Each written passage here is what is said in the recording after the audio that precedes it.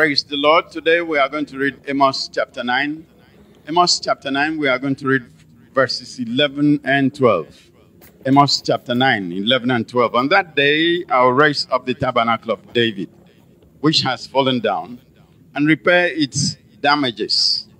I will raise up its ruins and rebuild it as in the days of old, that they may possess the remnant of Edom, and all the Gentiles who are called by my name, says the Lord who does this thing. There's some things that God will do, and all of what you can say is, well, he has done it. The impossible. He said on that day, and this is that day for you. On that day that I decide to act, I am going to reverse things, turn things around. Not just turn the captivity. When he says, I'm going to raise up the tabernacles of David, which were destroyed. What aspects of life have been destroyed? Your health, your wealth, your material things, your immaterial things, the things that are intangible, the things that you cannot hold, or the things that can only be provided by God. Children, for instance, joy, peace, a steady frame of mind that brings relaxation to you, peace in the midst of every kind of confusion. Those are things that you cannot manufacture by yourself. You can have all the money in this world, but peace, you can't buy. Health. You can go to hospitals and spend so much money. If God is not making you well, you are not well. Thank God that we have experienced the thing that is called corona. And the coronavirus has come in, and you find that even the wealthiest are the ones that die easier from corona. That goes to prove something. If God is not giving you, you are not getting it. It's not on account of how wealthy you are. What we are talking about, God doing the impossible, is not about what man could purchase or what man could not purchase. How would the Israelites who were captives come back and rebuild the tabernacles of David, which were blown down? How could captives come back to the land and reestablish themselves except by God? You know, when it was God's day, God tuned up the heart of both Darius and Cyrus, and they made sure Jerusalem was rebuilt.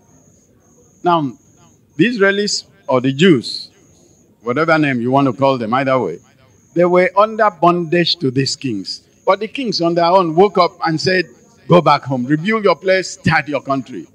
That only God can bring about. And I am speaking to somebody today, you are going to start afresh. What has been broken down is going to be rebuilt. What has been lost is going to be reversed. God is bringing back that which is not supposed to be. And He's making it happen in a fantastic way. That God is reaching you today. There's a new thing that is going to happen in your life.